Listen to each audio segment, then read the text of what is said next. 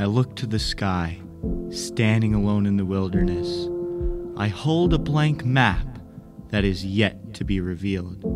I call out to him, Father, what are your plans for me? I can feel fear start to settle in. The path ahead seems darker and unending.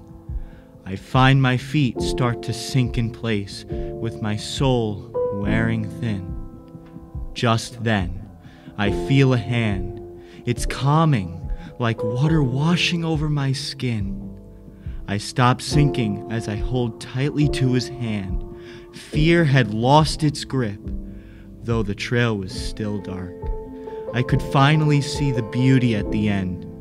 The sun rises, pinks and yellows dancing between the trees. Peace. Through the map might never be revealed to me.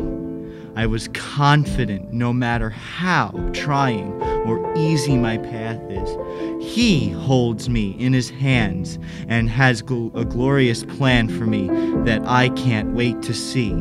So I push on, and as it dawned on me that I was never truly alone. For he is always with me, supplying hope for better days. For the Almighty Creator makes beauty when it seems there is none.